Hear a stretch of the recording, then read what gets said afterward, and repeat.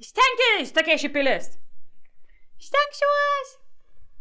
Hi guys, today we are dealing with very sensitive question, and I have been receiving this question quite many times. And actually when I have tried on my last summer clothes, I understood that this will be perfect topic to target. So today we are talking about how to dress for fat tummy, which might be known as a food belly as well, muffin top, love handles, all the sweetest words. First of all, I want to invite everyone to stop using the phrase hide, because hiding means usually that you are hiding yourself in these loose, slouchy tops, which is totally unnecessary and unflattering way to deal with belly, and I will explain you why. And second of all, I want to mention that I have been going through a lot of articles and videos, and I was collecting the information, and I noticed that I ended up with probably 30 items in this list. And then I was considering, what should I do with this list? Should I just go to the store and then just mark down everything what I'm looking to, like how it's supposed to work? It didn't make sense to me at all. So I decided that probably it is a little bit better and more beneficial for everyone if I would be explaining all these things in very easy and simple way, talking about the principles. Understanding the whole picture is the key in dressing well and flattering your body shape. Because if high-waisted pants might work for Anna, it might be totally no-go for Diana, because we have different bodies, and that you are dealing with your problematic area on this part doesn't mean that you have to go for the same silhouette, because you have to look at one big picture. And I hope that 4 principles, which I'll be talking about today, will help you to make the right choices. You can apply all these 4 principles together, or you can follow just the ones that you feel are the right for you. Principle number 1, think about dividing. Rather than hiding and putting yourself in these potato-looking bags, you have to consider how you can divide your body, and especially this belly section here.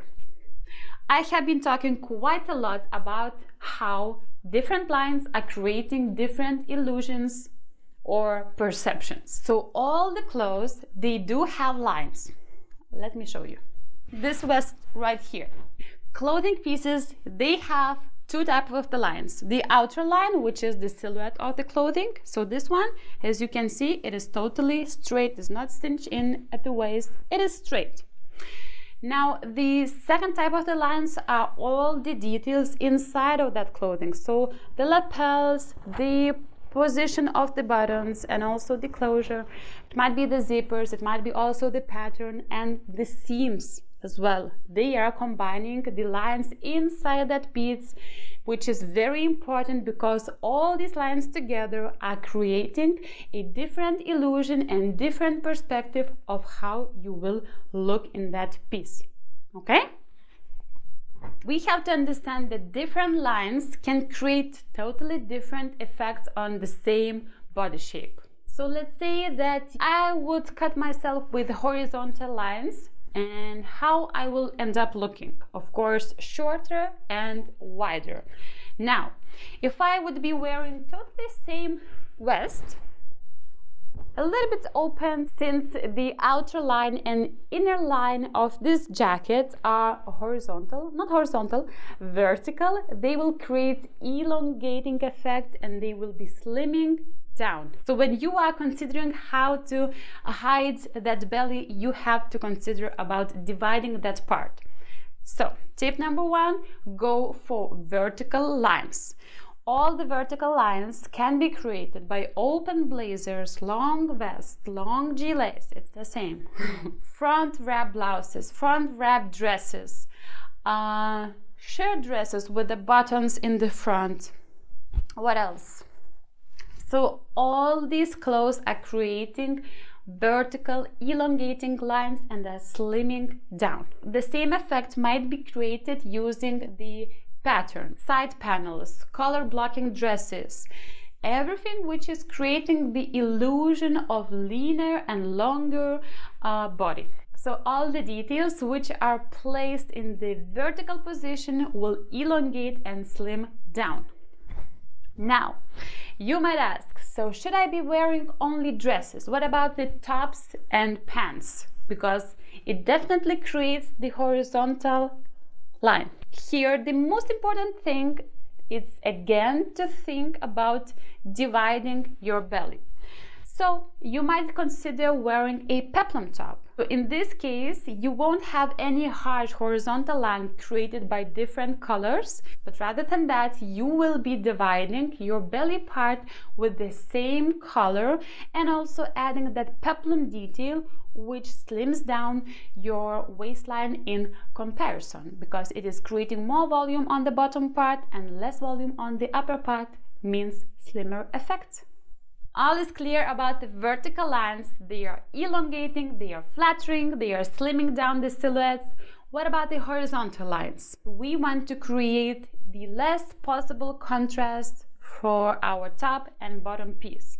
Because where the horizontal line, I mean the hemline of the top, is ending, there naturally our attention and eye gets concentrated on this part. That is why you want to avoid contrasting colors for your top and your bottom pieces.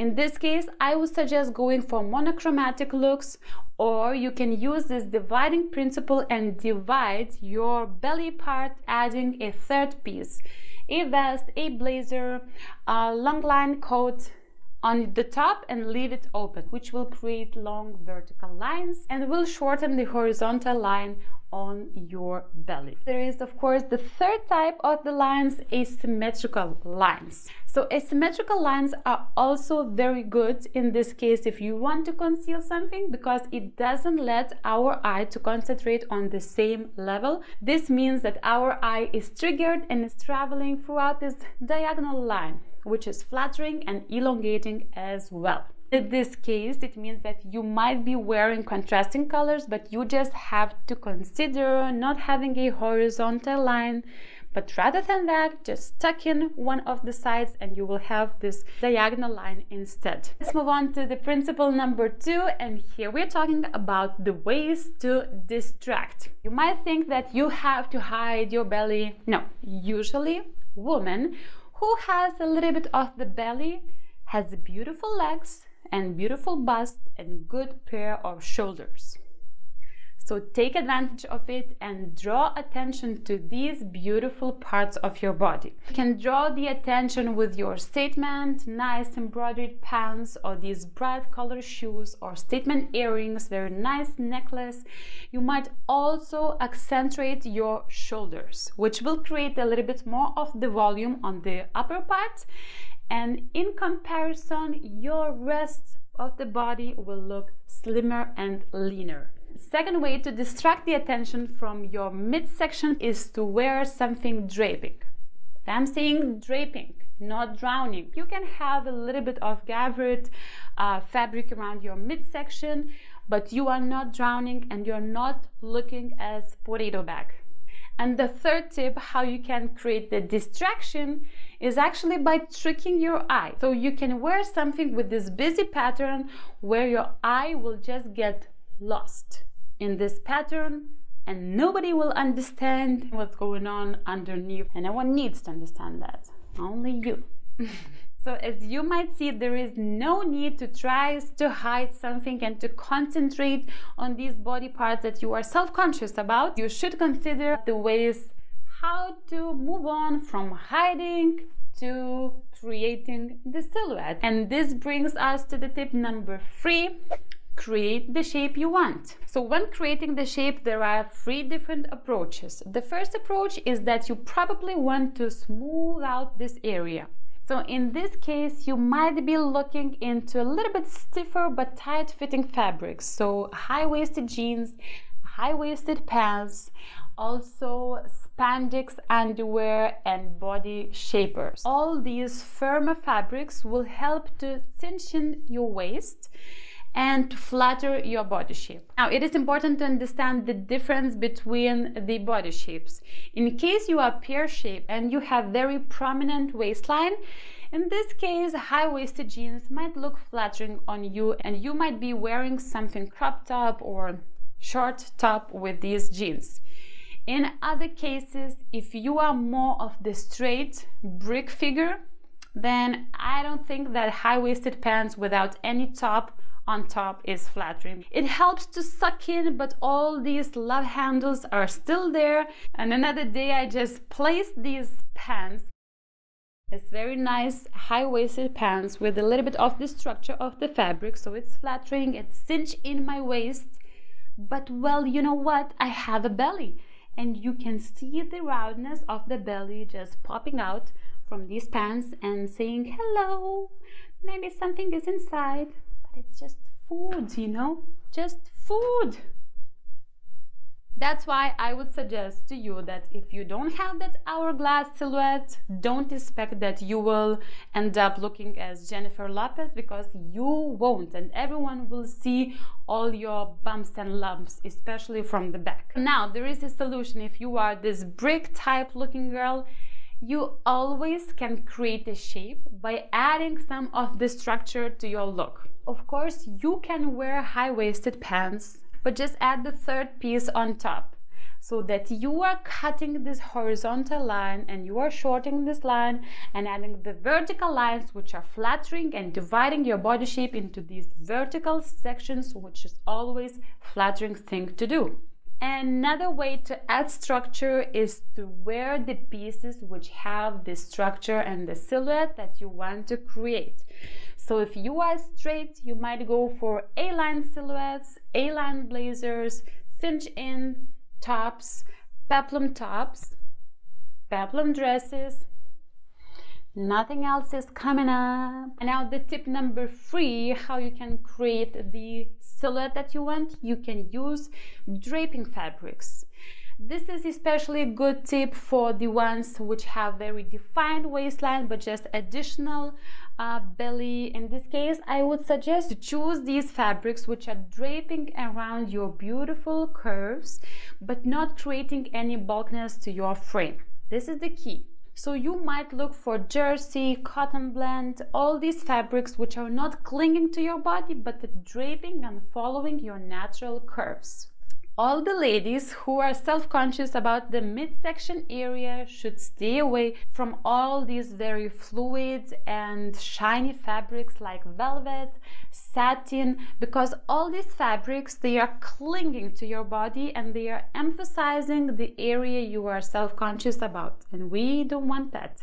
Now, on top to that, it is important to understand the proportions. The principle number 4, proportions. As an example, I can tell you that if you are 1.60 m and you met your friend who is 1.90 m height, you might look very small. But if you will meet your niece who is 1 meter, you will appear tall. The thing is that our eye makes decision based on the difference. So it's not about the kilos, it's not about the centimeters, but it is all about the proportions and the difference that we create, which is pretty much relieving, especially when the summer is just around the corner and I haven't been to the gym yet. Haha! So now my question is for you. If you want to create a slimmer waist effect, what are the options? How you can achieve this? So first of all, you can create more of the volume on your bottom part. Second option is that you can create more volume on your upper part, so probably on the shoulder area. And the third option is that you can do both, which is probably the most effective way. Let's say that you have this straight figure and you are creating volume on the upper part, which makes your body look leaner. So you might be broadening the shoulder area, you might use shoulder pads, you might use puffed sleeves, you might use some embroideries or off shoulders. So everything what makes your upper part look wider, and in comparison your body, your waist and even your hips will appear shorter, smaller smaller. If you are short and you are widening your shoulder area, you might appear a little bit shorter. So maybe for you the best option is to wear some flare pants or some volume on your bottom part. And as a last tip, as a last principle, I want to say that you do you. Just take into consideration these principles, go into the fitting room and try different silhouettes. Take the pictures, it is very important. Take the pictures and then see the difference, scrolling the pictures. How do you look? Does this skirt make you look wider? Does this skirt is flattering on your body shape? Maybe this dress is the right choice for you. So you have to make the comparison, and by making this comparison you can understand what silhouette is doing the right thing for your body type. So you see, it's quite an easy thing to do. You just have to pay attention to these 4 principles and you're ready for summer even without going to the gym. Everything is solved unless you have to wear that swimsuit. Uh-oh. Now, I want to talk very fast about several pieces that I have been seeing a lot throughout the articles and videos I have been checking about this theme. So, first of all, high-waisted pants. As we talked earlier, I think it was the tip number 3, that high-waisted pants is a perfect solution to suck in the belly. However, you have to pay attention to your proportions. So let's say that you have shorter torso, and this is the case where you don't want to elongate your legs even more by wearing something high-waisted. Longer tops. A lot of articles are suggesting to wear something around the hip area. As we talked previously, if you have a beautiful waistline but just additional of kilos around your waist, around your tummy, but you still have very defined waistline, you don't have to hide this area. You don't have. You have to choose the flattering silhouettes as we talked about, but you don't have to wear slouchy baggy clothes because it does not do anything good for your body shape and it doesn't create any flattering silhouette. If you have wider shoulders and bigger chest, then this top will be just hanging from your chest down there and it will be hiding your waistline once again.